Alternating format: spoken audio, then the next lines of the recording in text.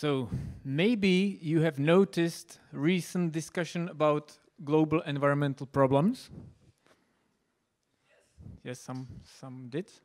I would like to welcome here local guys from Project Parallel Garden who will bring a little bit different answer to questions raised by environmental movements who mostly address their requests to governments and big corporations. But Parallel Garden will try to show a little bit different approach to environmental challenges, which was built on Parallel Polis values and principles, which don't rely on central authorities or big entities and try to solve global problems, but focus on what we can do now and here. Parallel Garden is also very, I would say, like flagship project of Parallel Polis program because they do great lectures, regular Enviro meetups, but they also do lots of physical stuff. They build hydroponics, farm bots, and they develop with a very straightforward vision of some development they are going to introduce you in today's lecture. So I would like to welcome on stage Radim Kozub. Radim Kozub is member of board, let's say, of our legal association that is interfaced to the state. Parallel Polis has interfaced to the state to be able to pay rent and these things. So Radim, as co-founder of Blockchain Legal and professional attorney, covers the legal issues. Then I would like to welcome Michal Zatřepálek, who comes to the stage with us. Guy with background in mining tries to implement his experiences from mining in environmental problems and solutions. And the last one is Jakub Hamata. And Jakub is kind of a science geek who is a professional in landscape creating, gardening, and biology in wide sense of its word. So, guys, I pass the mic and please. Thank you very much for introduction and good evening, everyone. Thank you for coming for our presentation tonight. I guess the reason you're here is you are somehow interested in environmental topics. You probably think, how could someone think he can change such complex and global topics from scratch? And maybe you're also interested, like how Parallel Garden project is connected to Paralelni Polis and what exactly is it. Tonight, we would like to share our story with you, simply. And the reason why we are doing that is we would like to give you a cookbook. The cookbook, how to start a parallel project, maybe parallel startup. So we would like to explain what is it, a parallel project actually, and what was our path until today, and what are the principles, what are the specific installations and steps we did. So let me start with the maybe a little bit of theory and theoretical part, and we'll get more and more specific to the towards end. Big problem issue. This was in the beginning of our project. Probably all of you have something like a big problem, something you feel it's a big problem. Let's say global one. For us, the big problem was unsustainable approach to agriculture, wasting of natural resources, but also one specific issue we had, and this was a very unsophisticated way of mining cryptocurrencies, especially when not using the huge amount of residual heat that is coming out from the mining.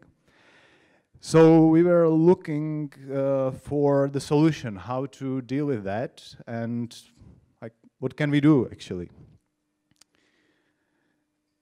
For big problems, what is similar and what is common for them is definitely they're mostly global, they cause some mass harm or at least the threat of it, and they usually breach your fundamental values you have.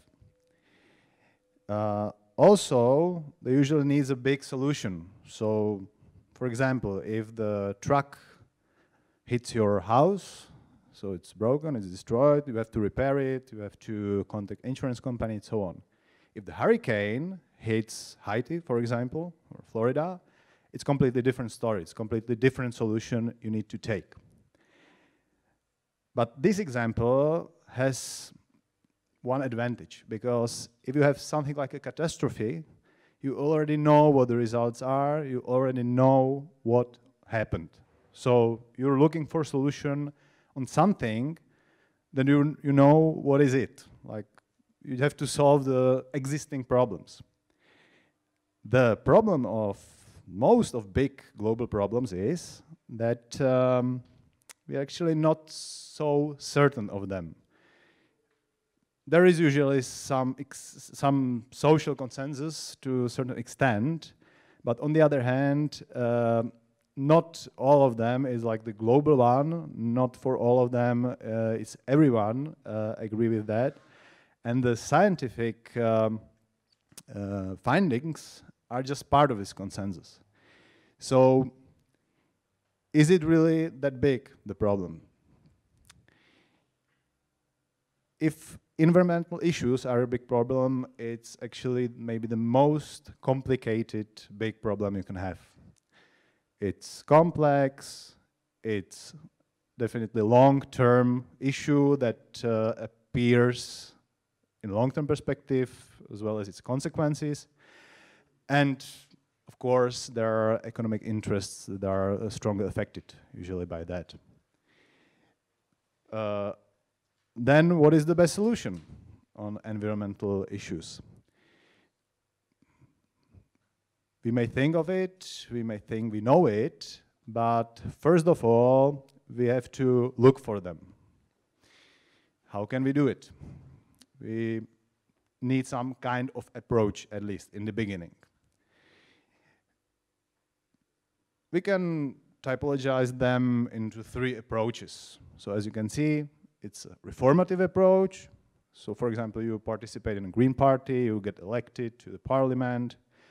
It might be the radical approach, the protests, so you can participate in Fridays for Future or Extinction Rebellion, or it could be creating parallel structures. Excuse me.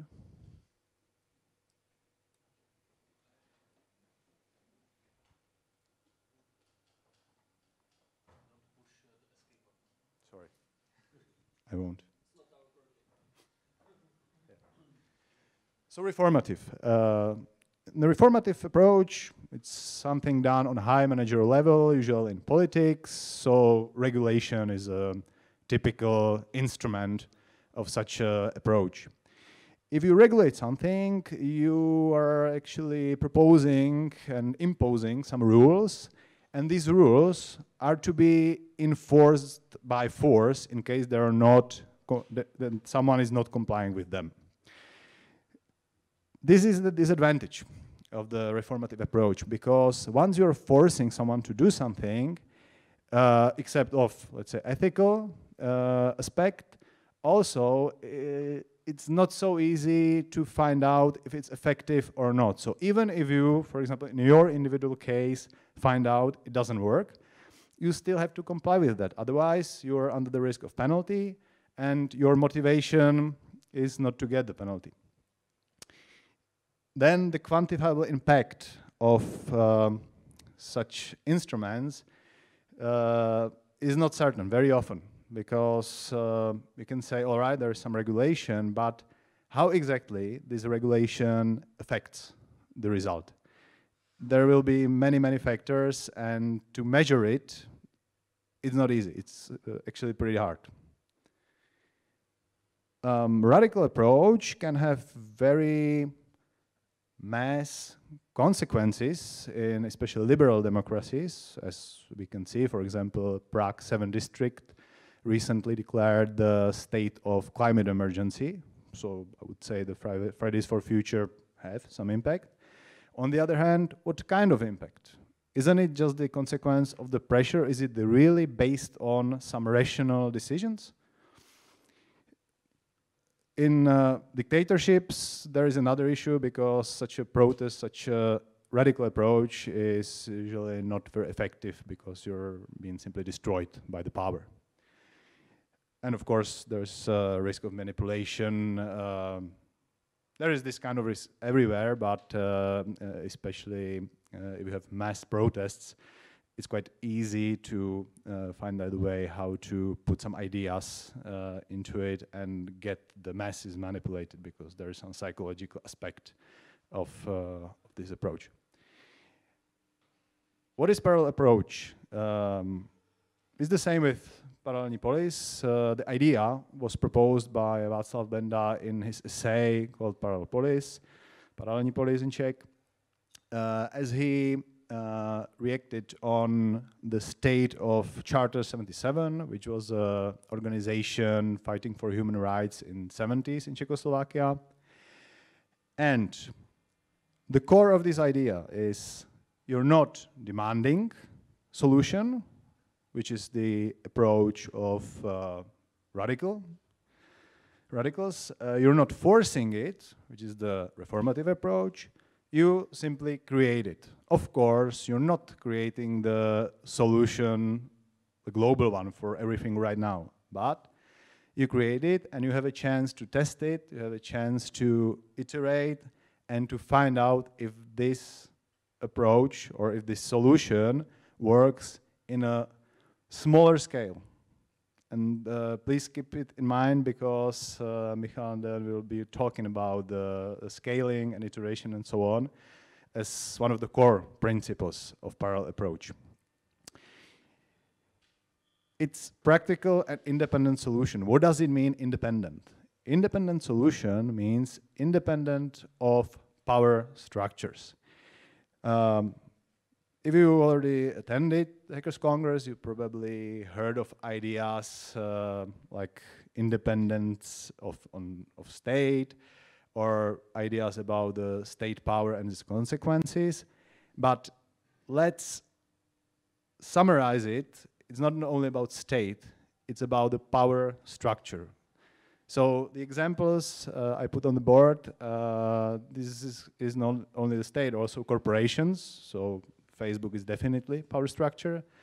And it could be also the community, governed by some psychopath or someone with big influence who is able to impose the power instruments and to get his solution towards others, actually, because based on his power.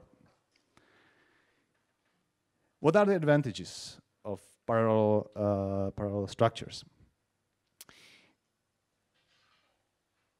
First of all, maybe they identify the real issues. So, for example, for us, if we have a problem with agriculture and the way how it's used, how it's operated, we can't change the whole agriculture, but we have to, if we want to do something, we have to find a way how to, let's say, change something. So, if, for example, you don't know what is in your food, what you're eating, and you want to get it more transparent, then you could find the way how to grow your food more transparently. So for example, in hydroponic system, because you use the water and you use some kind of fertilizer, you will probably know what is inside, or at least you have much better chance than if you buy something at the shop, because the whole chain is first of all intransparent, and it's also very robust to get to know exactly what is it. Voluntary approach, as its advantage from ethical point of view, as well as if you do something voluntary, you also can stop doing it voluntarily and change your mind, change your activity. And the mistakes are cheaper, because if you can change it more flexibly, then you probably not waste so many resources on your action if it's not effective and if it's the dead end, actually. So application on big problems, as I mentioned, it will be, Michal will talk about it in bigger detail. However, the idea is you start small and local solution, then if it works, you can scale it up to big and global solution. Also, if you would like to start the parallel project, the difference between the common startup and the parallel startup, let's say, or project, is that you're working on some common benefit. So this is the idea behind all together with the others. And last but not least, it's parallel, not counter approach. What does it mean? It's natural that if you bring some good solution that works and you're able to scale it, it might probably affect legislation, for example, or let's say reformative approaches as well as the radical approaches. So this is also something what Václav Benda in his essay predicted as a humanization of existing structures. So it's not that you're going to destroy the existing structures or destroy the power structures, but because of you succeed with your solution, the existing structures can get humanized or can get more effective and they adjust to the better solution. That's also part of the idea. So thank you, and now if you don't think it's possible or you're still asking how can someone think of using a small solution and scale up to big solution and change something from scratch, I would like to give a word to Michal, who is going to describe the principles and the specific way how we are doing that. Thank you.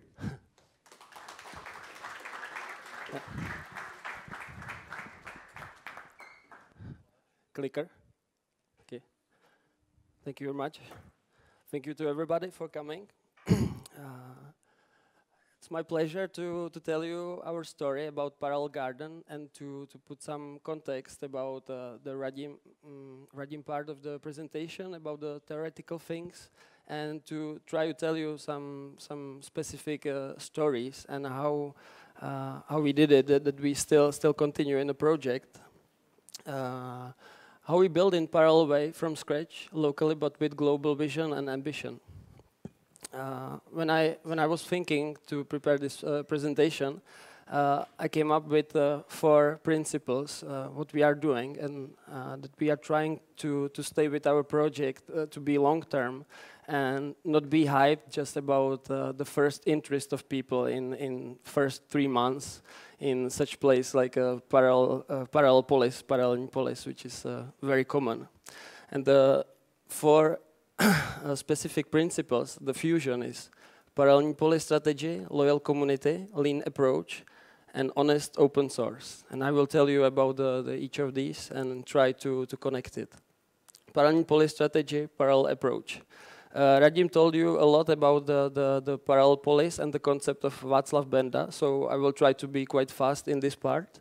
But I would definitely recommend you to read the essay. It's just 8 pages, and it's written by Václav Benda. It's really important, to read it, because it's then it makes sense, like what is really matter to be parallel. About our project, I would like to say that we see Parallel Garden as an application of the parallel principle in agriculture, and we try to be inspiration to show that you can approach with that you can use the parallel approach also in other sectors, such as education, music, and journalism.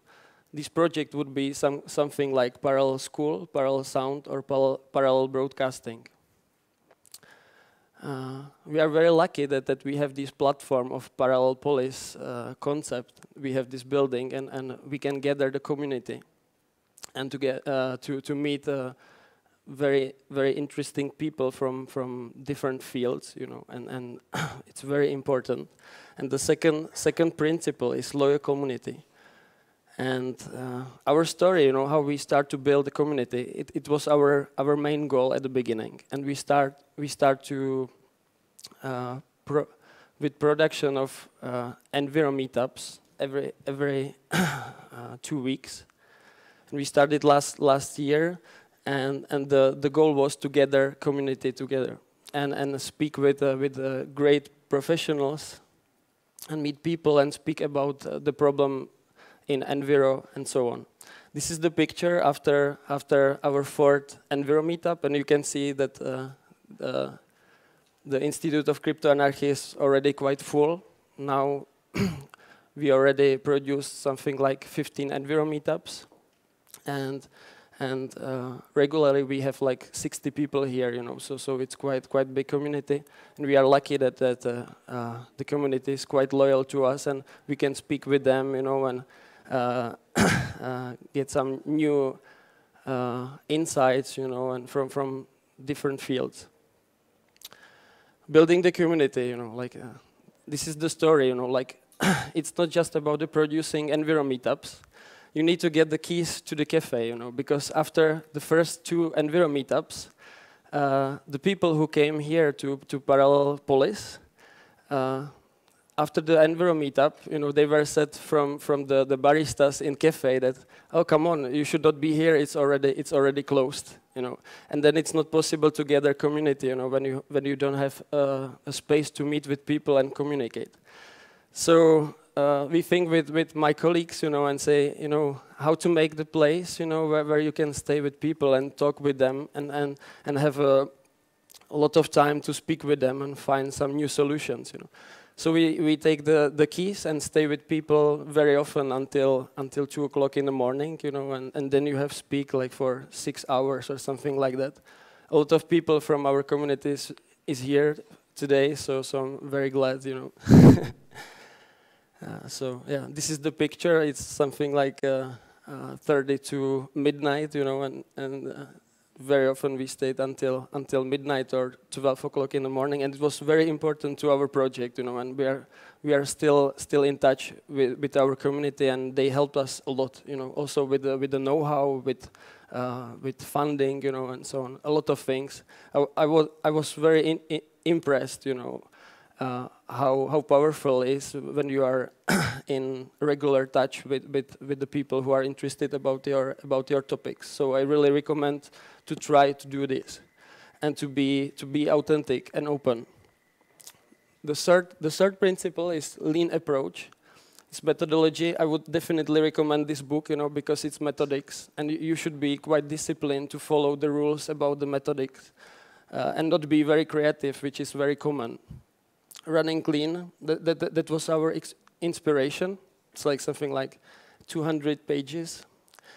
And I would say 2 most important things, and I can see it very common also here in Paralelni Polis, because it's linked with crypto projects and startups and so on, that you should be very careful, developed wisely, fast, and with respect to all resources of your project.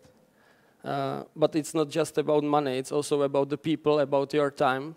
And sometimes people are too fast, but sometimes they are thinking too much, you know. So it's some kind of, yeah, it's better to follow the methodics, but the more important things, I would say that it's very often very accelerated, you know, that people in startups try to be very fast, expand and scale, you know, because it's hyped, you know, and you can see it in the movies and so on. But you should build a stable foundations of the project, and we really spend a lot of time to speak about our steps and what to do, and not be so big, you know, and every second week in television, or try to make a PR interviews and so on, and more to focus about the technology and try the first steps, you know, what the technology will do.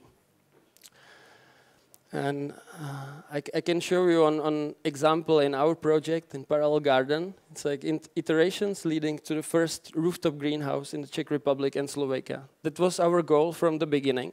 We wanted to build the first rooftop greenhouse on the top of Paralelni Polis, because this building is the best, you know, for such a project.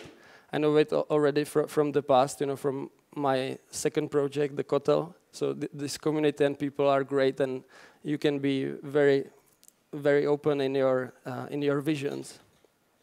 So that was our goal from the beginning. But when you think just to build the rooftop, the greenhouse rooftop, you would start just with money, with funding, you know, with talks about money and venture capital. But we did it different way, probably the lean way. This is like 1 year ago, and we just came to one, let's say, hackerspace, you know, and 3 people, and spent something like 20 hours to build the first hydroponic system. It's still there. It's in Bitcoin Cafe. You can we can go there, you know, after my talk and after Jakub, and we build this simple box. You know, it's nothing special, you know, it's no magic box or something like that. We just spend something like 20 hours together, meet each other and speak about our project. You know.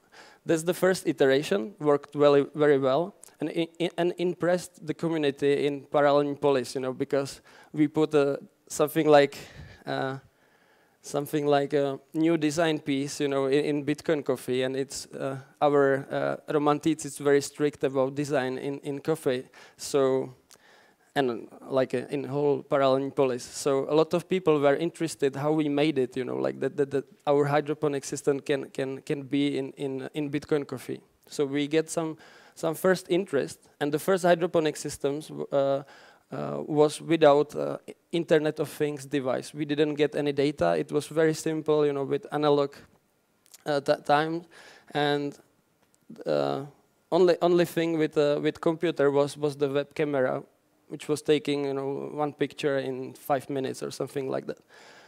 But it made some interest, and we got in cooperation with guys, you know, and you can see already the IoT device, Internet of Things.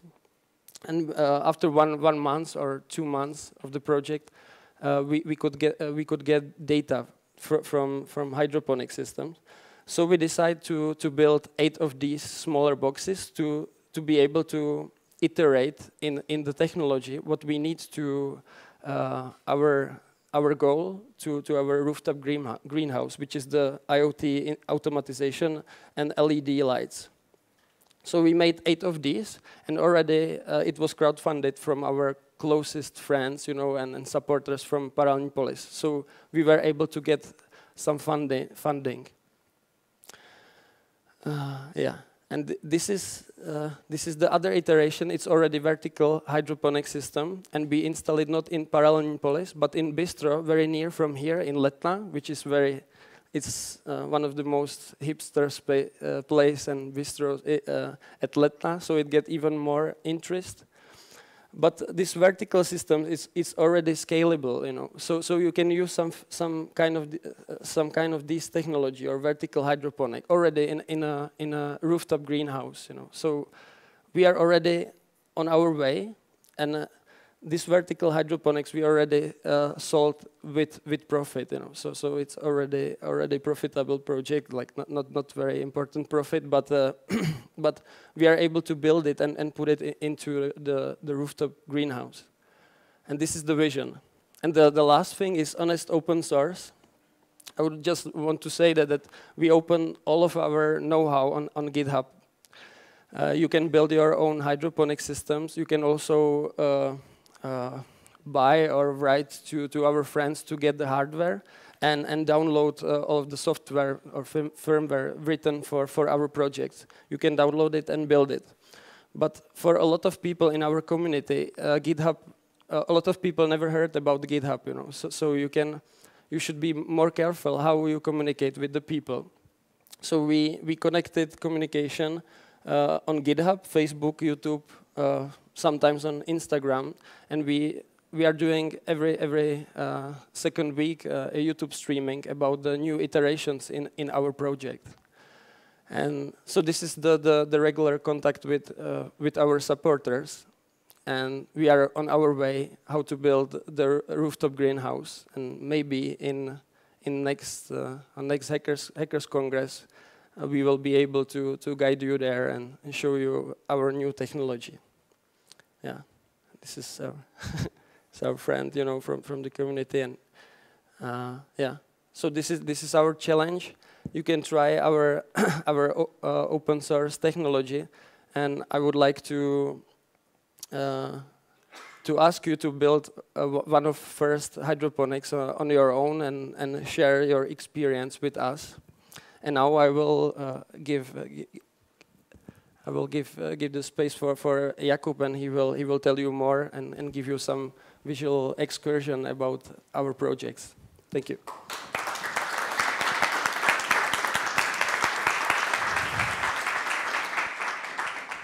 Good evening, thank you. I will speak mostly to the technological aspects of the project. So this is the first hydroponic box we built in the Bitcoin Coffee. Now, how it works. Basically the box serves as the reservoir for the water with the nutritions. There is a pump, and the pump is pumping the solution to the irrigation system, and through these tubes and needles, the plants are watered by the drip irrigation. Then the excess water gets collected back in the box again and circulates inside. So we know exactly what is inside the system, what is the income for the plant to grow. We are saving water, about 97% of water consumption in comparison to the growing in the soil is saved. And basically we can grow anywhere we want, independently on the soil, on the let's say on the soil ownership, and also independently on the distribution chains, because we can grow anywhere. So so that's one of the best advantages of the hydroponic systems. This is the first device we applied to the hydroponic system in the Bitcoin Coffee. This one, this IoT device serves just for the data monitoring. It doesn't control anything, but we are already collecting data about temperature, light intensity, or moisture of the substrate. The second one is this experimental box. As you will see, we have one of them installed in the La Fabrica, and you will see that it already looks a bit different because we made some adjustments on it. We had issues with the lights, that they were not strong enough, so we did some changes. But what's the biggest achievement is that now the system is monitored by the device, but also controlled. The device is controlling the pump and also the lights, not only in the regime on and off, but also it can control exactly the power of the lights, the electricity consumption, and so on. This is the soil sensor. This is the webcam for the picture collecting, and this is the latest design. This vertical one. This one is a little bit different because the plant is growing in the basket in the channel with a stable water level, and the substrate sucks the water up, and the roots are rooting in the water. There is only a small rockwool cube, or it could be some paper pot or jiffy pot, and the plant gets everything that needs from the water solution. As you can see, the water is running through the pipe. Under the system there is the reservoir, pumps the water up, and it goes back. So it's again, pretty simple. And this is the idea, something where we would like to get the automated greenhouse or whatever. But yeah, we are working a lot on the automation, not that much in the way to save the manpower, but to control the resources as wisely as possible. For example, we are now ready to start programming that the device will measure the light income from the outside and will control in real time the output of the light. So we will work precisely with the energy consumption and so on. So that's the way of automation we are trying to bring. If you are interested in the technologies, we are mostly communicating with the public through the Facebook, where you can also find the link to the GitHub and these, because it's just difficult to bring the people from, let's say, my profession or different professions to the GitHub. They don't know this platform. So yeah, that's our main communication channel. About the IoT device, well, in our way, it's a small computer or series of computers that communicate outside or between themselves through the internet. They serve to measure the data, store the data, and control the key elements in real time. We are so far measuring light intensity, substrate moisture, and temperature. Now we are controlling the light and irrigation system by operating the pump or solenoid valve, and later we will probably also take a look at the heat. Why? Because we would like to develop cost-wisely accessible automation technologies that are effectively working with the resources. This is our last installation of the IoT device. One of our friends was building this irrigation system on his field, and we managed to connect the IoT device to the system. So the system is series production, nothing special. We just added one cable there to be able to connect the device. And here there is the soil sensor. Then it sends data to the ESP, and then it controls the valve. This is how the data we are collecting look like from the soil. And we have a series of water meters to be able to calculate if we are saving the water. Basically, our idea is to operate the drip irrigation precisely on depending on the soil moisture in real time again. And the FarmBot is American open source project. We decided to build it well for a few reasons. First, there was a supporter who we met on our Enviro meetups, and he offered us to bring this thing because he bought it and he felt like it will be out of his capacity to build it and somehow make it work. So we took it over. We started programming it. It's also open source, so it gives us a lot of feedback about how open source project might look like and how to work with it.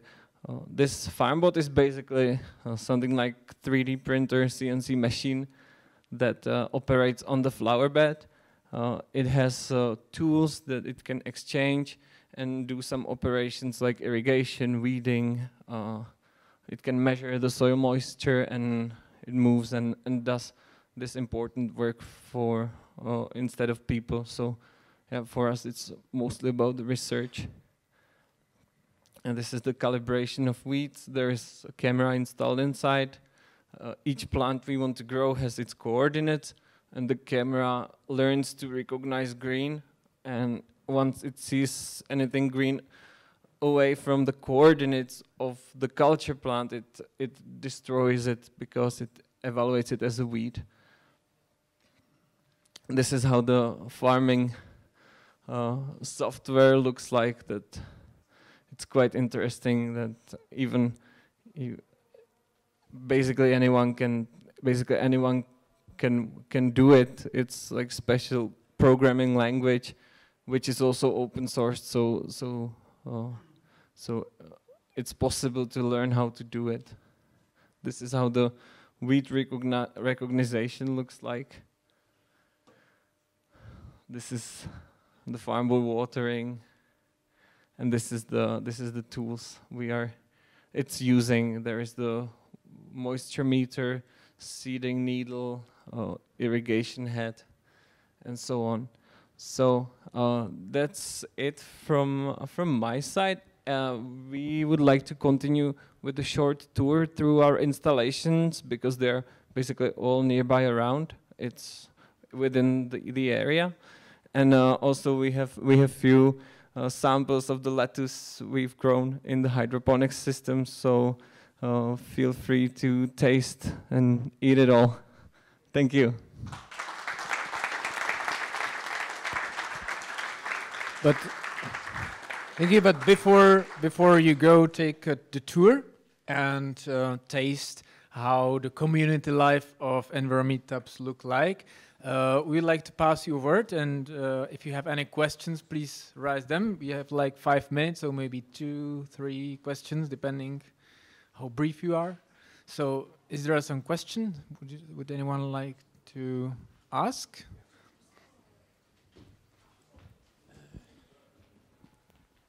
Do you have plans to weaponize the farm bot with the laser for the weeding part? And if so, what would be the power? Guys, did you get the question? Please repeat. Do you plan to develop a new module for the farm bot, for the weeding, like equipped with the laser head and like, pew, zip it? Not really, maybe later, but I guess we don't really know how powerful it should be, and so far we don't know how to implement it to the system. Someone wants to answer as well. Okay, so another question. Oh, there? Okay. First, I want to congratulate you for the project. I think it's amazing.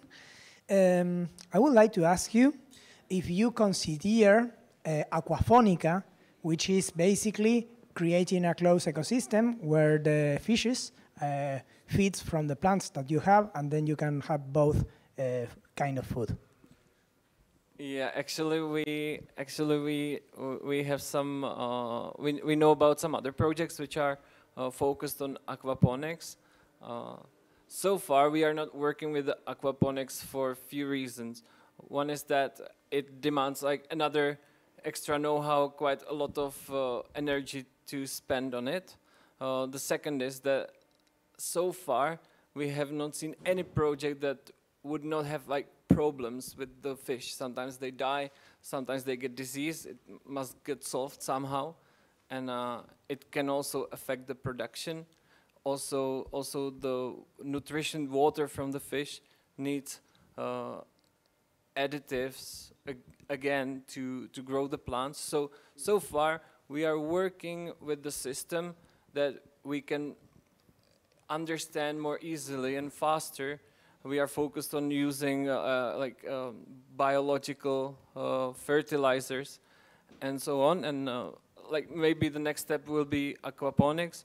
But also, if you're running aquaponics system, you also need to find basically the economical, sustainable model with the fish, not only with the lettuce or the vegetables. It's another whole process to establish. So hopefully, yes, hopefully we will get there, but so far we're not there yet. But regards fishes, we are definitely interested about using heat from mining or even from some kind of power plants, you know, to use it for some kind of fishes, you know. It can work together, and so we are definitely interested about this combination. Is there any other urgent question? If not, those who are interested, you can join guys. Otherwise, thank you for inspiring presentation and good luck with your other activities.